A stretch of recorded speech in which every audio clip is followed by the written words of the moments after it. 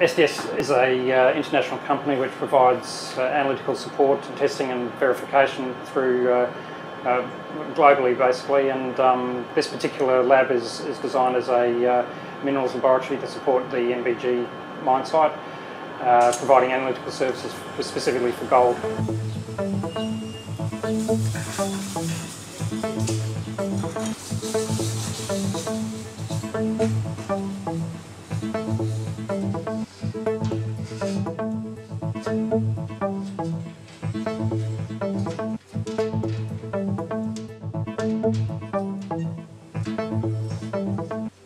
Yeah, well, this stage, the next stage we're about to see is the first of the fusion stages. This is where we actually reduce the lead that's in the sample from lead oxide to a lead metallic.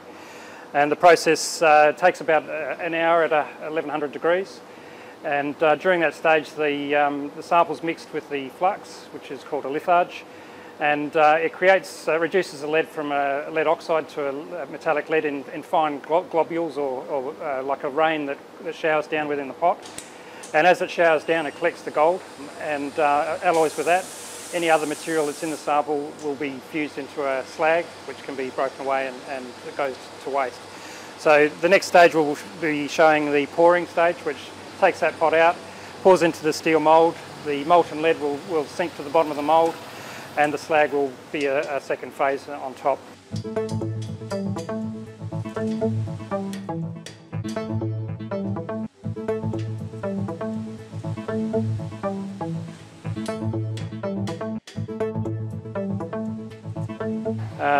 At this stage the lead has been removed. It's been converted from lead metallic into the lead oxide, absorbed into what we call a cupel, which is the cup that you see there.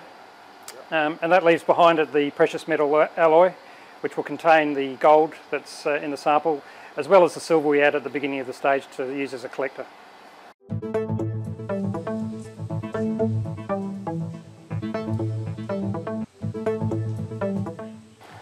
So the next stage from this point onwards is that small silver prill is dissolved in acid and then can be read on a AAS spectrophotometer.